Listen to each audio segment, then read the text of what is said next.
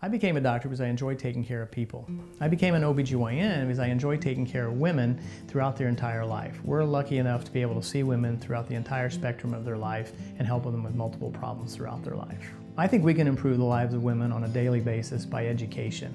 I think we can teach women more about themselves and more about their medical problems, and not only does that help us take care of them, but it helps them take care of themselves. Well, I would certainly like for our patients to know about myself and my practice, that we're here for them.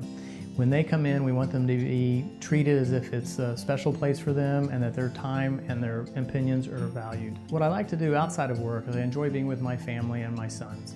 I definitely enjoy outdoor activities such as golf, soccer, mountain biking. The other thing I enjoy the most is cooking. I do consider myself a fairly good cook, and most of my friends consider me a gourmet.